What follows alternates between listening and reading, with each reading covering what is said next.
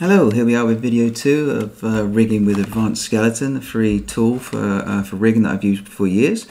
So let's get to it. So last time we prepped the model, got it all symmetrical and working, cleaned it up through the Advanced Skeleton Cleaner tool. So what you do is you open a brand new scene. We've saved out the model as a clean model before. What we've got to do is we've got to reference in the model. So here we click on Reference, or you can go up to File, Reference. And then it's only showing MB files here, so if you go to My Scenes, it will show everything at .ma and .mb, and simply reference in the file, in she'll come. For anyone that doesn't know what referencing in is, as opposed to importing, it's quite important. I'll try and give a quick explanation here actually. So if we have our model, beautiful model. So this is the model that we made and cleaned. Now we want to bring this into our Maya file for rigging, which is what we're doing now. So we're bringing it in for the joint placement.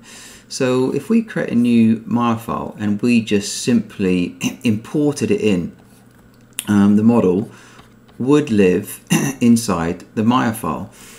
You might be thinking, oh, well, that's fine, but there's a problem here. So we're rigging away, we've finished the rig, and then we're ready to use it. So then we use this rig in, 3, 4, 5, 100 different Maya files. We're doing some animation, we're animating some scenes, all is good, and then you or the client comes back and says, I want to change the character. I want to put some different hair. I want to put a coat on or something. Then you are in a bad situation, because then how the heck are you going to update 5, 10, 100, 200 different animation scene files? So this is where referencing comes in. If we have our model, this time what we're going to do is we create a new Maya file like we have done, and instead of importing the model in, we do what's called referencing, which is what we've done. So the model then gets referenced in. It looks exactly the same, but it's different. The model doesn't exist in the Maya file. It stays outside. It lives here in its own Maya file. So the beauty of this is that now, we finish the rig, we go and use it in lots of different scene files, comes back, we need to make the change, oh, we want to put big shoes, a big belt and a watch on the character. We then do that, all that work back in the model file, and it updates through the system in all the different files. So we only have to update the model once. That's what referencing is. I'll do a video on this later to explain it properly. I mean, it's also really important that you never import a rig into a Maya file to animate. You always reference in case you have to change any animation. But you are left with the problem then. You've got a nested reference, which is a reference in a Maya file. So Advanced Skeleton has a clever little publish button, which it publishes the rig file, which it does actually import the model into the rig file, but you do keep the original. So you will end up with 3 files really. So 1, you'll have the model. 2, you'll have the rig file with the model referenced in. Then you'll have a published rig. Number 3, the final published, sorry, it's a bit hard writing with this brush, published rig, which is this imported into here. But then anytime you can make a change to the model, republish, and then all the references will be updated.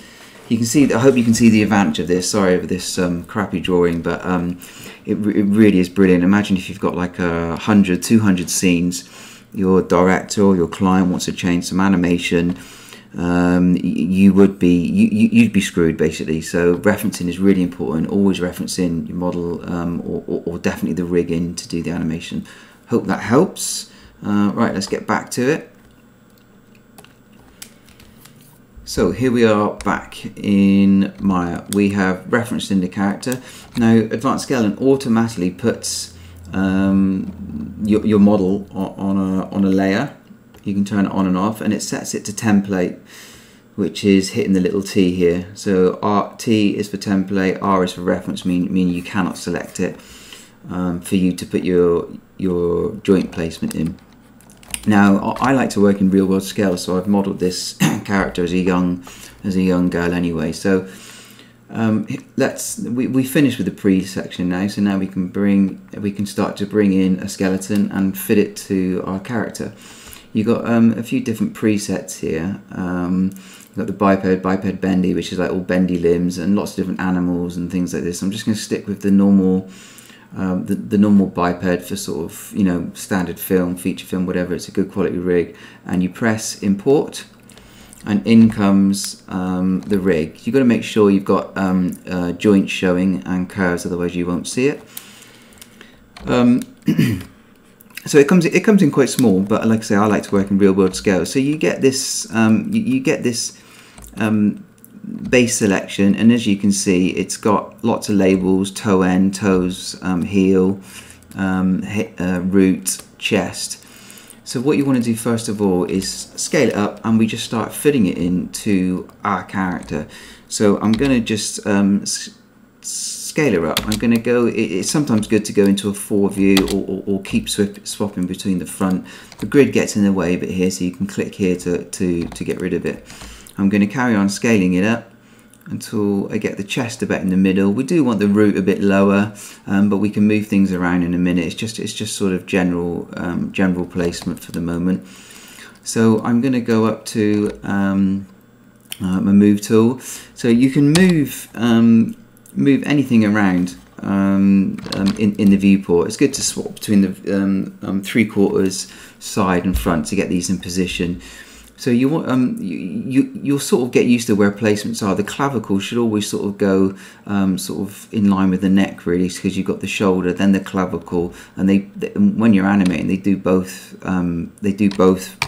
sort of bend together this way. You never ever get just a rig with just a shoulder; it would just collapse the top. So I'm going to work my way through and just position some of these. Now, if I go into perspective view, I think most of you may know, but I'll just quickly show you. You can move in world space. I'll show you here. You can move in, oh, you can't move this, but if I want to move a joint, at the moment, if I hold down the W key and press, I'm in world space. So what that means is it's moving in relation to exactly the world, X, Y, and Z. It'll move back, it'll move up, it'll move this way, X, Y, and Z. If I change to object mode, it will move down in the direction of the joints going. See, so if I move it back to world, it moves, and I move it this way, it's exactly in world relations, and you will end up swapping between the two. So I have a bit of a preference here myself. I know this see-through wireframe is quite good. Some people might like it, but I actually prefer to see my mesh and use X-ray joints. Now, if you click here, you can't see your joints anymore. So there's a little button up here that gives you X-ray joints, so you see all your joints come in, and you can switch between the two. So I'm just going to. I'd like to switch between the two. So I'm just going to start generally placing this. So as you can see, we need to move this back. The hand goes back. What you want here is I also tend to rotate into places. What you don't want to do is you don't ever want to move this up and down like this. You want to try and keep lines of rotation still. So I'm quite used to sort of sometimes rotating into place as well. And then from the top view, you know, you can just get this into place. You might want to put wireframe on shaded mode, so you can see the actual things there. I'm going to come back to the fingers in a minute. Let's see what we've got here. I'm going to go to a side view. Again, I'm going to press X-ray joints. What I'm going to do is the clothes are getting in my way here, so when we did the cleanup, I lost all my layers, so I'm going to do a bit of a cleanup, and let's just get this file ready so that we can hide things, get things out the way. So I'm going to move the dress and the buttons to its own layer. Create layer from selected. And it'll automatically add those, and you can hide them, or if you haven't selected it, you can simply right click, add selected objects. T-shirt again, create layer from selected. T-shirt, hide that. I'm going to put the hair on as well. I'm going to put the hair all on its own layer. I'm just going to grab the whole hair group in one go, including the hairbands. Create layer from selected. We'll just call it hair, and hide that. It just makes things easy to set up. We're okay with the shoes as they are at the moment. So let's get back to where we were. A side view. I'm going to hide the grid. What we're going to do now is if you just move, we are just moving everything into place. If I want to move the knee, it's going to move the foot as well. So what we're going to do from here is you're going to press the D key. I think the insert key works just as well. And you can go back to wireframe if you want to. And when you move hit the D key, you're positioning just the one single joint. Again, I'm working in local rotation mode. We want to get the ankle up into the position of the ankle where it's going to rotate. I'm going to hit the D key again because I want to move this a little bit forward. Hit the D key again because I want the toes up. Just going to move into the front. Sometimes I jump around to perfect things. You can work your way up if you want, or you can just work your way up, or just jump from views like me. I'm a bit sporadic like that. So I'm going to go to the front view. And let's position the whole of the leg. Let's get this right. I'm going to go into world mode, because if I did it on object mode, I want to move it straight out at a right angle. I'm going to move it out.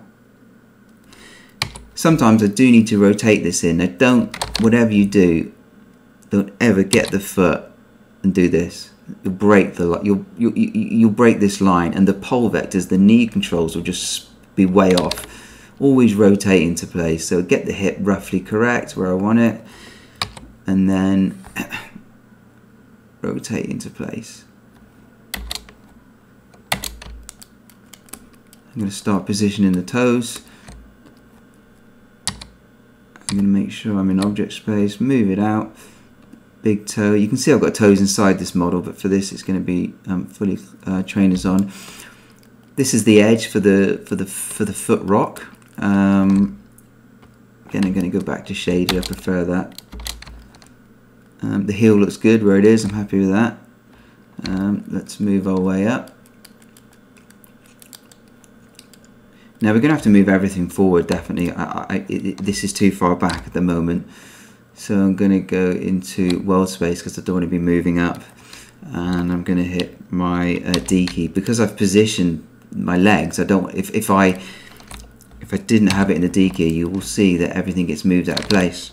So just hit the D key, we can move where we want. And I definitely want my hips to come down. The root's going to have to go across. You generally want a sort of S-curve in the shape of your spine. I mean, your model might be shaped differently. You don't want it right in the middle. I prefer to have it a little bit at the back. That's the way the spine bends. And then you're going to get the chest. Move that forward as well. And then you want kind of like even spaces in between the chest. I mean, it doesn't have to be exact, but the more practice you'll get there. Nothing is set in stone anyway. So the neck here should be at the base of the neck. Then I'm going to hit the D key again because I want to move all of these up in one go. So this one here should be at the base of the head. See the crease of the head here, and this one should go right up above. In fact, it should even go above the hair. So just in case, let's turn our hair back on and just move it right up at there, and then hide the hair again. I'm going to move the jaw right forward. We are actually going to use the advanced skeleton facial rig setup anyway, so it does override the jaw, but it's good to have it in in the right place anyway. Hit the D key again. So this is where the jaw pivots. You can imagine as the jaw as this rotates this way, that's where the jaw will open. This is the eye joint. I'm going to import the eyes back in a second. And we'll just move this over here and get the end one just poking out, because the end one doesn't matter. It uses this to rotate the eye wherever you're going to go. That's okay for there. Okay, that's looking okay from the side. I'll now go into a front view again, check my things. And I think the root should be lower. Generally should be just above the hips, maybe around the belly button area. And sometimes it really depends on the topology of your character, and by the topology I mean the way the polygons flow. So if I turn this back on, this is the way the polygons flow. You generally have more polygons where the knee bends, but this character is short, stumpy, and a bit sort of cute sort of looking character, so it's going to be different anyway.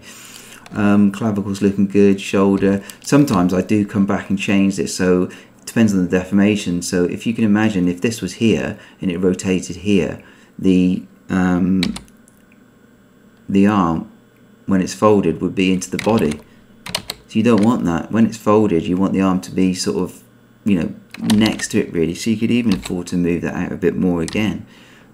So again, this takes a bit of trial and error. It depends when you skin the character. And on preferences as well. The elbow is tucked in the elbow crease. That looks good. Okay, it's not looking too bad. Right, let's go up. Right, arm now. Let's do a quick view in the top view. Sometimes it's a bit hard to see in the top view, especially when you've got a character with a huge bulbous head like this. Okay, so I'm going to move this forward a bit. I'm going to rotate. It's always good to have a little rotation in the joint. If this a little angle, if this angle was the other way, the arm would flip backwards. So that's really important. Okay, let's move on to get the hand done. So the wrist wants to be where exactly it's going to rotate in the wrist. If it's too far back, you'll get a really bumpy. If I rotate this, can you imagine the hand would rotate from there? It wouldn't look good. So the fingers, here we go. So the thumb, just drag that into position here, then here for the first off, and then rotate around, and then they'll start moving these out in object mode and local rotation axis mode. And then again, take a bit of trial and error to put these into place. Doesn't take too long. I will move these out. One. Rotate in a little bit, just get them into general positioning first. So this first is for this first metacarpal will be on the rotation knuckle. Let's move this out. This one here. So I've got it makes it a bit difficult because I've got quite fat, chubby little fingers here actually, but it shouldn't be a problem. This here is where the cup of the hand will go. It's got a sort of cupping motion you can use. I'm going to hit the D key because I don't want to lose what I've done there. And what I'm going to do is the joints are a little bit big here, so in Advanced Skeleton you can also obviously go up to the traditional rigging menu and go skeleton and change the joint size up here, but Advanced Skeleton is linked up. It has it all here, so you can go up and shrink things down. So if you make things a little bit smaller for these tighter positionings, it makes it a bit easier to position things. So I'm going to now go in a little bit tighter, and I'm going to turn on a wireframe because I want to get these in to the knuckles. So that bend should be on that one, that bend should be on that knuckle, and then this tip should overlap. Knuckle, knuckle, overlap.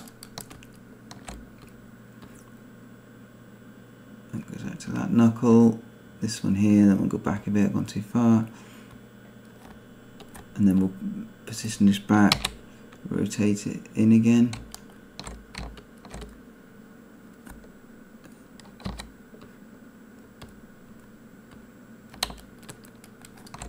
And drag this one out.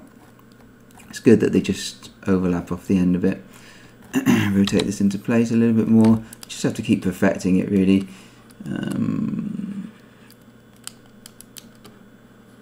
There we go. Now let's move the fingers up. So you can move them all at the same time if you want. You know what you're doing here. So 1, 2, 3, 4. They all need to come up. So you can just move them up. Depends on how your hand's modelled. And then the fingers are in a little bit different positions. They're not all dead flat. That would look like some sort of shovel. So I'm now going to go to the side view. I'm going to rotate this up a bit. I'll turn off wireframe. So I'm always flicking through different modes, whatever sort of, you know, helps me see better.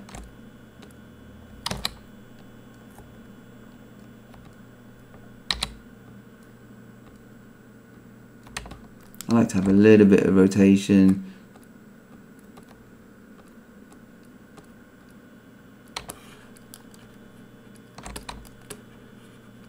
So if you highlight the one you're on, it makes it a bit easier to see as well. So that needs to come down a bit. Let's highlight this one.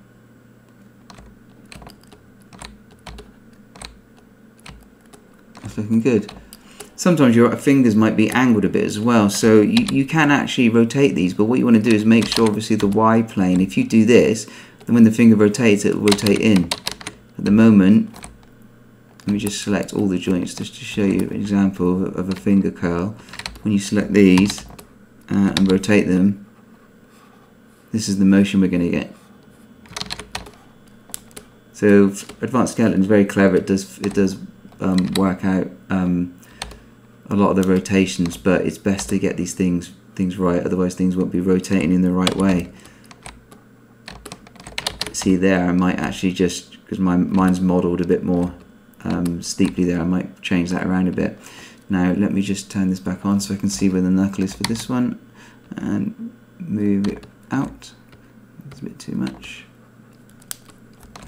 And we'll just rotate this in a bit now. This one in a bit. Okay.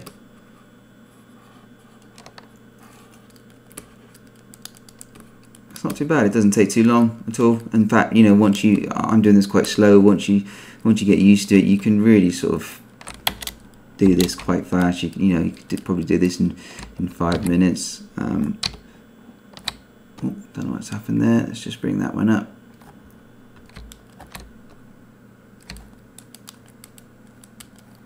Just going to double check the knee. Let's have a look in the front. You want the knee to bend in the right place. Yeah, it looks pretty good. A little bit lower. Okay, that looks pretty good. So what we're going to do now is get the eyes imported. And it's going to be line up with the eye here. Make sure you keep saving your work, by the way. So I always like to save version numbers. So I will. I've got a new folder, character rigs, Isabella. This will be Isabella underscore rig underscore V01. I like to save everything in stages because then it's easier to go back. It's really important. Okay, let me turn this off. Shaded. I'm going to bring in my eyes now because if you remember, I had different sort of eyes that had sort of some Maya nodes and stuff on them for colouring and things, which got stripped out when I did the OBJ. So I'm going to bring them in now. I'm just going to import them in, and I saved them here. And obviously I've kept the same scale, so everything is fitting nicely.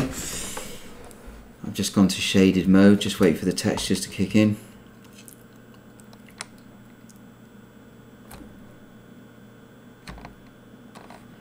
Here they come. So let's get the eye joint in place. This has to be right from the side and the front. Let's go to side view. And this time I'm going to hide everything. Everything is still on that high res layer anyway, so I'm going to go to here and we're going to get it in the center, and you need to do that from the side and obviously the front. Now we want these. I'm going to give you a little bit of another tip now, because most eyes, especially when I model them, I do rotate them off a bit, because otherwise you get this funny forward staring sort of owl look. So these eyes actually are rotated off, so it's quite hard to find the exact center. So what you can do here is we can use one of the a little trick to find the center. I've already got the center of the pivot. If you haven't got this, if your pivot point isn't the center, just got to modify center pivot and it'll appear there. Okay, I'm just going to wireframe for this. So what we want to do here is now that make sure your pivot is in the center, you can go up to display, transform display, local rotation axis, and what that's given us is a tiny little node in here, and that is exactly in the center. So that's brilliant. That's exactly what we want, because look, see, there our eye was off. We want to get it bang on really obviously to get the eyes to rotate properly. So I'm going to select the joint again, zoom in, and now as you can see we need it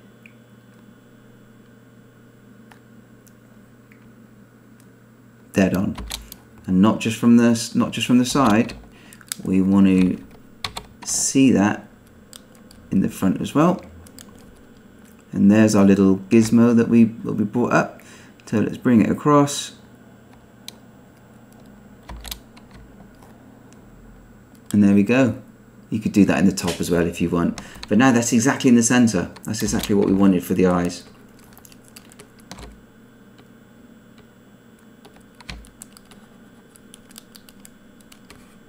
There we go. Let's bring back the model. Go into shaded view. I'm going to just bring up the hair.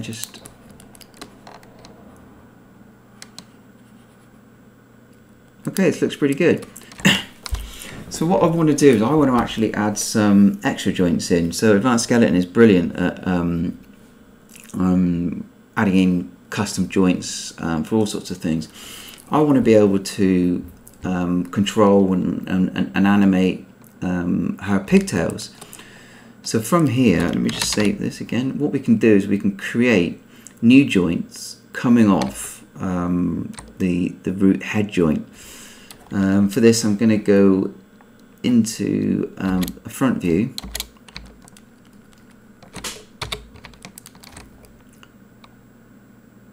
Turn off wireframe and shaded. So what we can do is it's got this little button. Obviously, this is just accessing the commands up here for you, but it is all kept for us in here. So we're going to create our own little joint system now. I'm just going to everything will get mirrored. You can set it to not mirrored, but it automatically gets mirrored for us, which is what we want for these pigtails. So I only want a few joints. So I'm going to say we want one by the head here. Here, and I want one here, and that should give us a little joint chain. Let me just see what this looks like as we... Yeah, that should be quite nice. You can add more joints if you want as well, to get more deformation. I mean, what this will give you is this will give you a control at each point as well. So you'll get a control here, here, here, and here. So I'm going to move this out here. Let's put this into wireframe mode.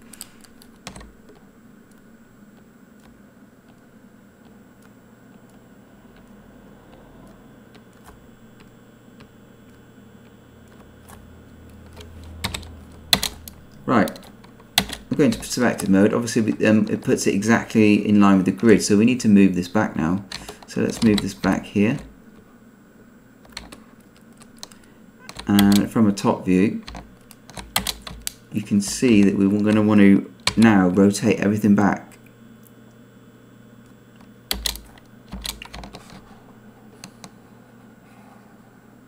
go, that should work well.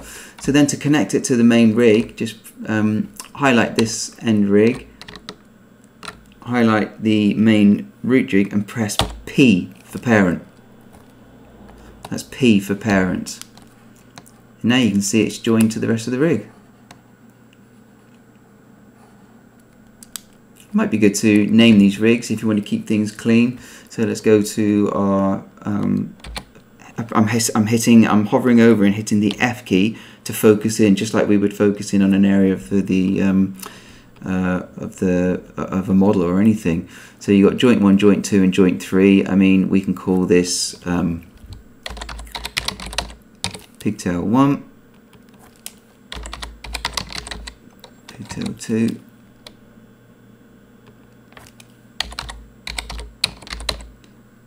Pigtail 3.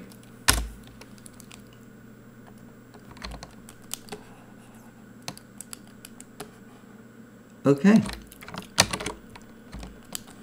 Just giving it a once over. This looks pretty good. All the joints are in place. You know, and we can always come back and amend this. You know, this is, you know, we can do what we want with this.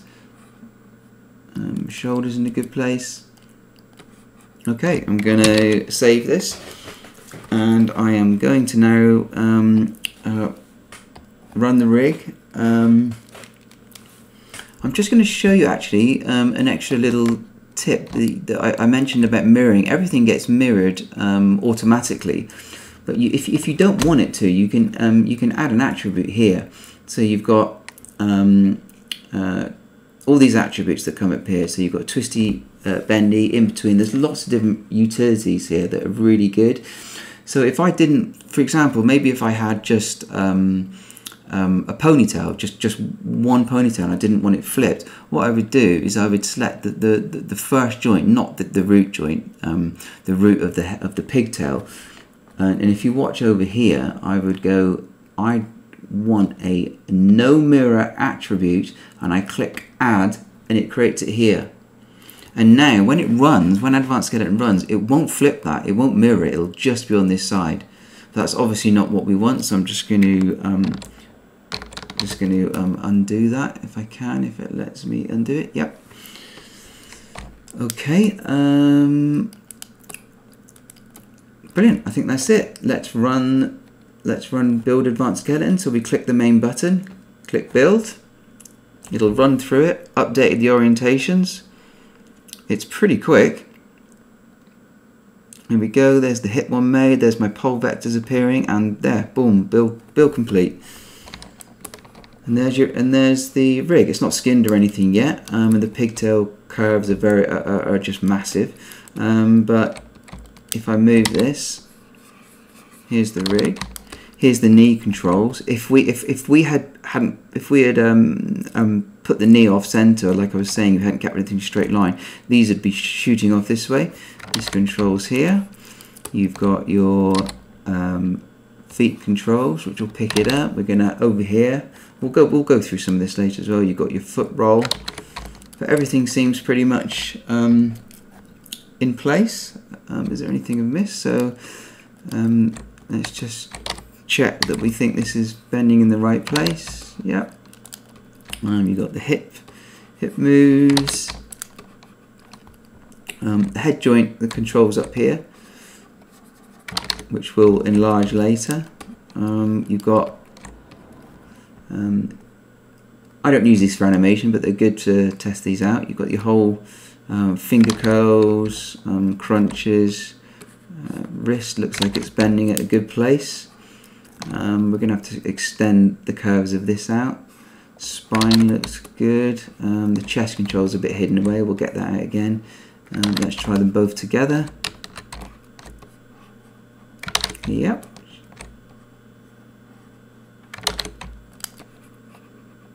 Okay, this looks good, guys. In the next video, we'll build a skin cage. We'll do a basic skin. We'll test the deformation, and we'll change the size of these controls before moving on to a face rig, and we'll take it from there.